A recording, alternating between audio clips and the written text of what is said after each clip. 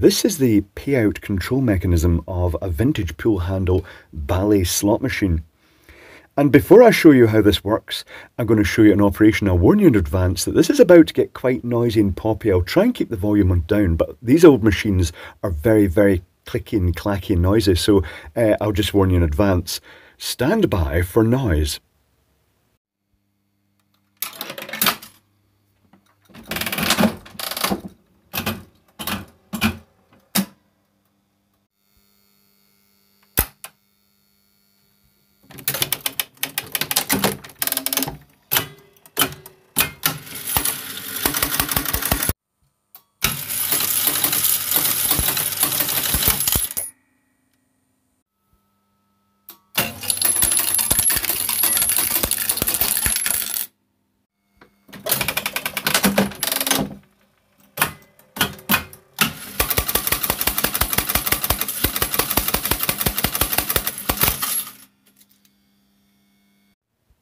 You see what I mean? Very noisy machines. That's largely because they've got motors and latching mechanisms and solenoids like this inside them that make a lot of noise.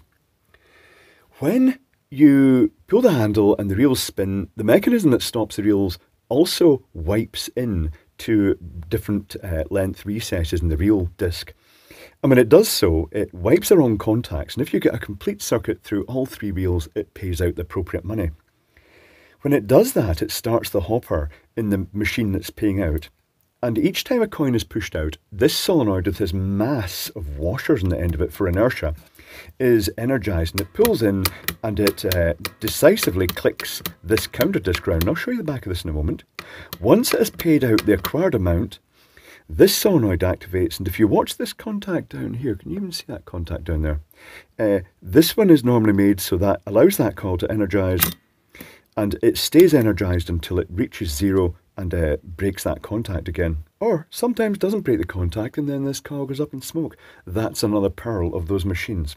Let me turn this over so we can take a look at the other side. Here is the magic of how it counts the coins. When you get a prize, say for instance, well, this is the highest prize in this unit, so this yellow and green wire energizes this track here, which happens to be this long track here. We've also got a completely circular track which makes connection with this tab here, which is the common. And when this payout mechanism goes 1, 2, 3, 4, 5, it clicks them round, and once it gets to 25, you'll see it just literally just runs out of track. So I've got another 20 to go. 1, 2, 3, 4, 5, 6, 7, 8, 9, 10.